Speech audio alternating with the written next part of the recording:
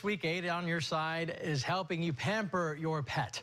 More than 1.5 million dogs and 2 million cats are living as pets in the U.S. Now, that's a whole lot of love, but also a whole lot of pet hair, and it can be costly, too.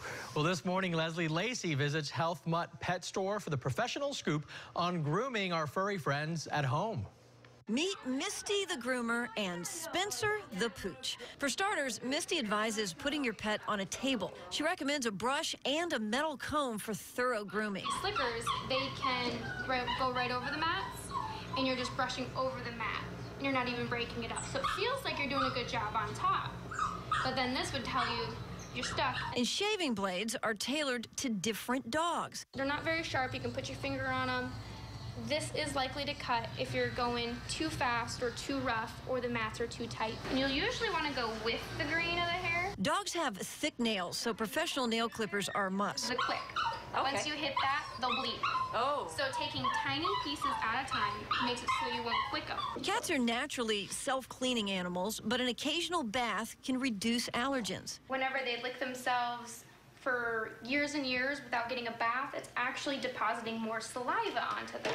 And if your cat hates water, like my Valentino, try a dry shampoo. And for those of us who wish to cut down on allergens and have our cat shaved like a lion, well, you should only have a professional do it. Their skin is so thin. One tiny little nick can tear into a big sore, and you may have to go to the vet to get it fixed. But you can certainly trim their nails. Just do it when Kitty is sleeping. All right, my little lions, time to go home. Are we still friends?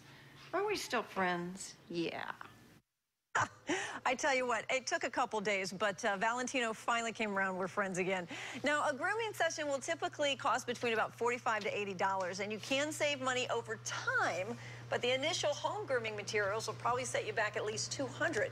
So you have to decide if the savings and the money is worth the time and the patience that you need in order to Poor do that Valentino. Yeah, I ran into a cat in West Tampa, and he told me that the word on the street is Valentino is still very mad at you. Well, he feels naked. I tell you what, I keep him warm, and there's another cat there, but it cuts down on allergies. And you got all that saliva off of him. Yeah, you know, but I just do it once a year, and it's not so bad. But I didn't know that their skin was so thin, so you're not supposed to shave a cat. You need to go ahead and take it. Definitely try to figure out what you're doing before you give it a try. You don't want to hurt your clip pet. their nails when they're sleeping.